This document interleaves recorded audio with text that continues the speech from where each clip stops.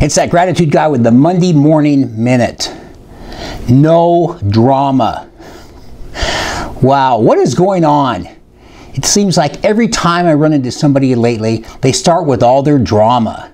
This isn't right, that's not right, my life is a mess, etc., etc. It's like people are trying to reach a higher level of drama than someone else. Sheesh. What happened to good old gratitude? Well, I'm here to tell you it's alive and well, and when it becomes a part of your daily life, you will avoid this whole drama thing. When you are grateful, you focus on the positives all of the time, not just some of the time.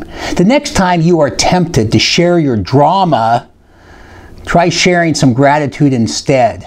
In fact, why don't you text someone right now just to tell them how grateful you are to have them in your life? Go ahead, right now. It'll make their day.